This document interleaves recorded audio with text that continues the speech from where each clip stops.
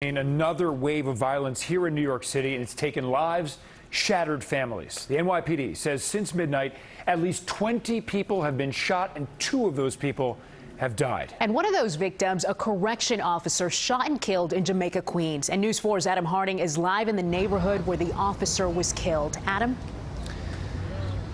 And Gilma and Adam, just 28 years old, a terrible tragedy unfolding behind us here in this neighborhood where police are still out right now. We've seen about 24 of these markers here. The markers go up to at least 24. Sources telling News 4 that the victim may have been leaving a party when he was shot dead. This death coming on the heels of a very dangerous night all across the city.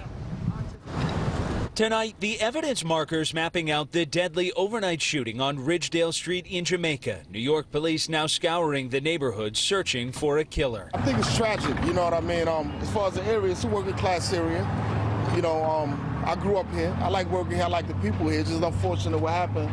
This nearby auto mechanic tonight stunned after learning a correction officer was shot dead. The Benevolent Association now offering up a $10,000 reward, identifying the victim as 28-year-old John Jeff, who spent 2 years on the job working on Rikers Island. The mayor Saturday writing online, "This is a tragedy," adding an investigation into this cowardly attack is ongoing. If you have any information, please contact the NYPD. It comes amid a violent stretch across the city overnight. At least a dozen shootings, 2 confirmed dead. This is ridiculous, man. In Harlem, police are investigating after at least 4 were shot at a crowded block party. The victim said to be in stable condition, the shooter still on the run.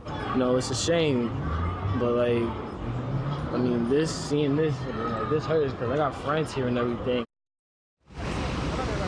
Now, as for that shooting here on Ridgedale Street behind us, you still see police investigating. The shooter is still on the run. The Benevolent Association says the 28-year-old correction officer was well liked. He was highly respected in his field.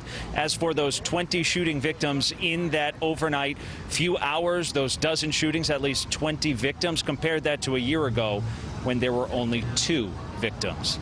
Live tonight in Queens, I'm Adam Harding, News 4 New York.